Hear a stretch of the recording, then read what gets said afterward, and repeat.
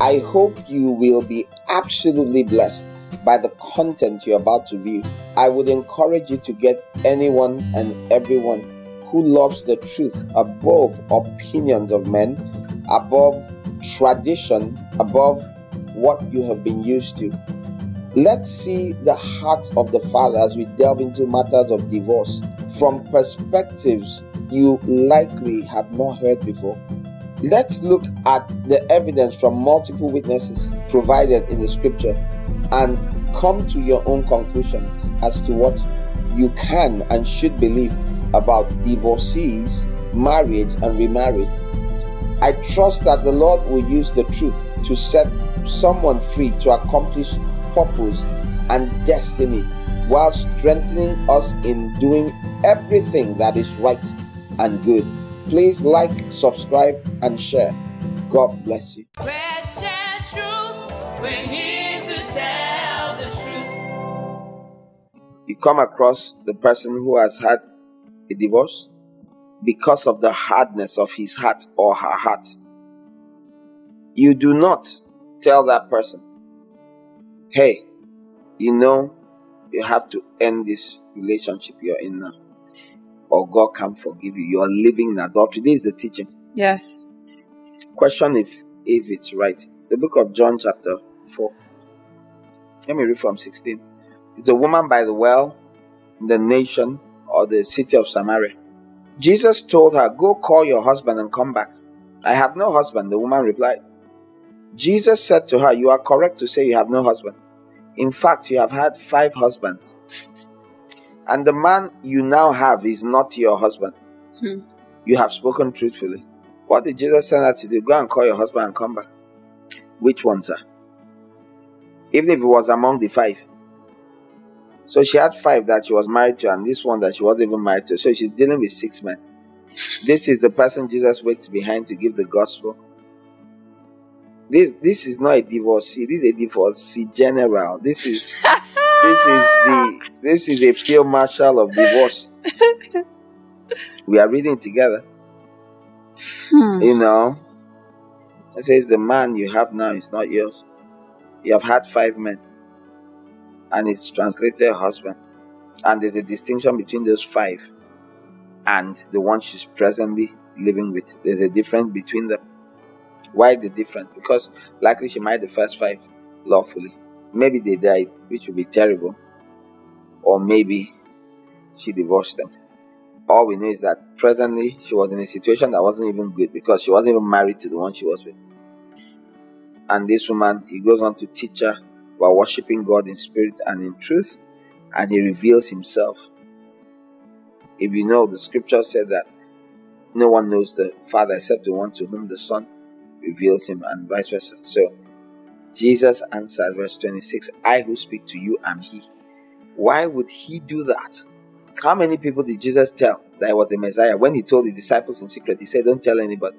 He told this woman, when he said, I know the Messiah is coming, he said, I am he.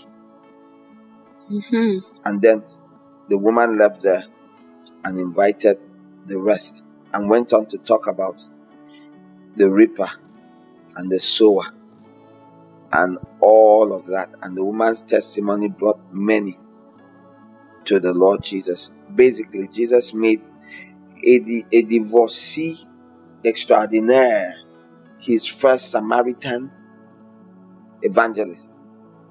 In other words, he gave her a calling. This is not just a loose woman, a prostitute that has come to Jesus. This is one who has married and has done wondrous things. Does this imply Jesus accepted her? I thought she's living in rabbit sin. And she didn't try to go back and start marrying all the way back. Okay, let's go. Let me go back to the original Uga. My first husband married. He didn't go into any of that. Whatever the Lord did later with her life, all I know from that story is that he accepted her and even gave her a calling. So what happens with those who say that people that have been through a divorce cannot be called by God? I don't think we are right. I think we've done what the Lord says don't do. We've strained at a gnat and swallowed a camel. So what's the camel in this context? I'll use an illustration. We strain at pregnancy and a married girl getting pregnant and swallow a camel of fornication. It's okay to commit fornication, just don't get pregnant. Ridiculous. There's no sin of pregnancy, there's a sin of fornication. In the same way, remember last time I said that the church has failed to do what it should do to help marriages in many, many ways, to prepare people for marriage, has failed to focus on what's important, to help vet people before they marry, to help ensure that it's God that is joining them together. Hasn't, but comes and strains at this thing about how dare you think of leaving your spouse. There's a spouse that's trying to kill the other spouse, male or female, causing harm, very dangerous, trying to poison, even doing fetish things, planning, or the one who runs away, packs and leaves the spouse, husband or wife, and you go into saying, all we know is that you cannot remarry. Instead of focusing on, hey, you, how dare you think of harming your spouse? How dare you think of leaving your spouse? How dare you? Instead of doing the primary thing we ought to do with regards to marriages is ensure that they are joined together. But pastors are teaching that you don't need to hear from God to marry. Anyone you pick is accepted. These are the ways the church has relinquished its responsibilities, swallowing the camels. And then after that, they strain at the gnat. You can't leave her. You can never send him her away or stay away from him. So we emphasize the less important and overemphasize the result. You ignore the seed. You spend all your time talking about the fruit instead of laying an axe to the root of the evil tree. But you had just said that breaking vows is a big deal. So do you not consider that the reason why the church goes after divorce so badly is because you're about to break a vow? You remember the thing Jesus said about putting heavy loads on people and not moving a tiny finger to help carry it? Yes. It stands. That's my answer to you. Everything I said about vows stands. It's the scriptures. It's not my opinion. You shouldn't break vows. But I have said you will be held accountable for helping them break the vows. Okay. For not stepping in. If you're going to play a fatherly role in someone's life, a spiritual role, why didn't you wade in and say, did you agree to marry that guy? No, come. No, you can't marry him. So this Gen Z. A number of them will be in the lake of fire too. I don't think they'll be. I don't think when they walk up to the Lord, they'll say, we are Gen Z. So let in all the Gen Z.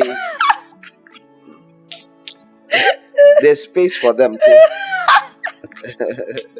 So you just lost some followers. If you stay to the end of the interview, you might get something. Don't leave yet. Sir, this is Gen Z. I mean, we make our choices. We do our thing. We have some sort of control. We know what we are doing. I don't know if it's a Gen Z thing. Divorces have been going on forever, so.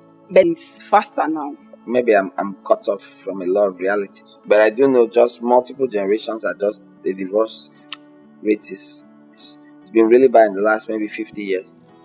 It's bad. And yeah, it's maybe getting worse, like most things. The most important is not getting married. It's learning to not break vows and fearing God. Because no matter what, whether you're married or not, that's not the end of things. Yes. You had said earlier, it seems this is a long-term commitment. It's hard. Yeah, but no matter how long it is, you'll be 100 years. We have all of eternity to reap the consequences of what we did, which is why you should be able to endure even a bad marriage. Endure it. However, if it's lethal, one of the reasons why sexual immorality is a major reason the Lord said you may put them away. Has it occurred to you that likely because that's how you passed sexually transmitted infections? Yeah. The Lord was trying to keep you alive? Yeah. So this is the question. In that story was the wife committing sexual immorality. What happens when you don't know she's committing? Like majority have no clue. Then how are you protected from the sexually transmitted infection? You needed to know to be able to put them away. What happens with the cheating spouse who's been cheating for 20 years and it's hidden? So there's a need to even know before you can divorce. Now, doesn't that therefore mean that there are many people who are not divorced, but all the conditions for a divorce exist? Yes. Which is why I said we should be quick to forgive. You should understand that Jesus was not saying once they commit sexual immorality, they must be divorced. Actually, he wasn't saying that. I mean, in this time, because of modern times, they're using contraceptives. They are using prevention from getting infections too.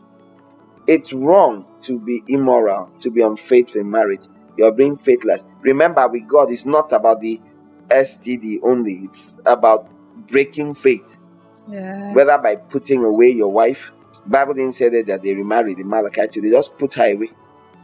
They made someone's life miserable. But we know that Israel made God's life miserable before he put her away. Causing one great misery and pain and hardship and sorrow is a source of trouble. But why did Jesus not give that as a basis for divorce? Why did he say except in the case of sexual immorality?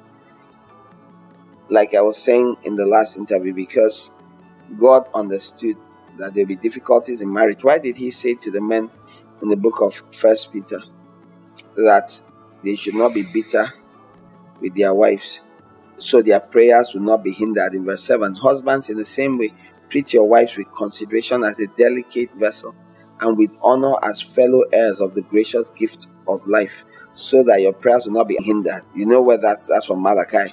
Prayers being hindered. Okay? Prayers are hindered as Malachi pointed out. Let me read this. Colossians chapter 3, verse 19. Husbands, love your wives and do not be harsh with them. Some translation says don't be bitter against them. It can be from one side. Men can be harsher. It can also be that because you do things that will make you want to treat her harshly. Yeah. And as a married person, I think the second one, sometimes it can be, men and women are different. So sometimes woman can think very differently from a man. And sometimes the reason is because God put men in charge of families, since there is a way the man's mind works. Now, many men have broken faith, have been unfaithful and unhusbandly, and it's a well-known thing. But it must also be stated. My challenge is that it's not stated even near to enough. It must be stated that many times there are men who are leading very well and their wives are creating circumstances for them to be very bitter and to be harsh with them. So much so that the Bible puts it down. Try not to be harsh with them. If I'm to complete the sentence, I'll say, because sometimes they have issues. Sometimes they do, and any good wife, and good wives say, they open their mouths and say, they acknowledge it, say, oh yeah, I remember hearing the Bimbo Dukoya that used to speak about families many years ago before she passed upstairs, said that she had done things many times that her husband ought to have beaten her up. And that's an honest lady. Really, she knows, testing him extremely, and being female. Well, I don't think it's being female. I think it's being insufficiently godly, insufficiently like Sarah. Because there are women that are not like that. There's millions of women around the world that have been heard of who were so godly. They turned their husbands to the Lord. And that 1 Peter 3 talks about the same thing. That let your husband be converted by your behavior. That is men who didn't believe in God. And many women have succeeded. They were so, in quote, angelic. They're so godly, so God-fearing that their husbands had to change. That's how many women should be. But many women are also not like that, even when their husbands might be. In my home church, there was a woman who married an unbeliever. He didn't go to church. He gets drunk and beats her up. I don't know the reason why she married such a man. She's still very young and she ran away from him. Can she remarry after running away without proper divorce procedure? No, I don't think she should even dream of it. That would be a crime, probably in heaven and on earth. So. She would need to divorce him. God has called her to peace. If he's willing to stay in the marriage, we read this last in 1 Corinthians 7, then she should stay. Can God change him? Yes. He gets drunk and beats her up. Yes. I wish there's a way she could plan and be locking herself in, safe from him. I know it's risky. I've heard of these things. Heard of a man, when he comes to himself, he'll cry and cry, he'll weep, he'll apologize. In other words, do you remember what I said about being under a bondage? Helping people is not an easy thing. On the spot, I'll ask for separation. Separation will be the first thing. But divorce, I wouldn't be quick to talk about divorce at all. I do not encourage divorce. That same couple can go on to become a wonderful, very happy couple. That man can become a Christian. We've heard these stories. When he's okay, if she will love God and be sincere and pray for him and get all the help she can, that man can be transformed. I know girls that were very loose and they are good wives. We know every kind of person, male and female. We know men that were a certain way. They are no more that way. So I am very big on redemption. People can be redeemed. Just running off, and she's still young. So it's not that long. So they could be separated. The same way she ran away, she can stay away and fight for her marriage. Remember, vows shouldn't be casually trashed. It comes with consequences when you break them. The feeling is that, okay, yeah, but you are not keeping your part of the vow, or this, I didn't bargain. I agree. But 1 Corinthians 7, the Bible talks about spouses changing by reason of your behavior. First Peter 3. So win him over. If he won't listen to words, you married an unbeliever that drinks and all that. You are that desperate to marry. Isn't that disobedience in your life? The Bible says you're to marry in the Lord. You didn't care about marrying in the Lord. You disobeyed God. So you were not faithful to God yourself. Now your spouse is not faithful to you. Should God endure you? Do you hope He'll restore you and forgive you? Can you try to extend that to your spouse? How long may it last? I don't know. I have a relative who 14 years after the spouse had left and the person remarried, had other children, then the spouse died, the wife of the man died. He came back to his senses later and remarried his original wife. They are married now. They have a happy marriage. These stories. Hey, God. You can give names and addresses. Wow. Wow. So, it is possible. All sorts of things are possible. Wow. The average self-centered person thinks that no one should go through pain. But like I said, in your business, do you go through pain? Schooling, do you go through pain? In work, do you go through pain? In whatever we engage with in this world, do people go through pain? Yes. Or do people sleep in their office? Do people stand under the rain? Oh yeah, in my marriage, I slept in my office. I had to run and stay outside my office. My wife is a Jezebel. You are suffering in relation to one of the classrooms of life. In the army, do you go through pain? Were you ever under the rain? We have decided that marriage is the one place where there should not be pain. We spent some time at the beginning bantering about that. I say that many of us say these things because we have not read, we do not know stories. We haven't heard of people who became greatly used of God. I mean of God, who served God in ways you would look and wonder, wow, you must love God terribly to do that. And those people were some of them wife beaters, husband haters, sometimes some are divorcees, all sorts of things. And you couldn't question that they love God and God loves them because of what He does to them too. Yeah.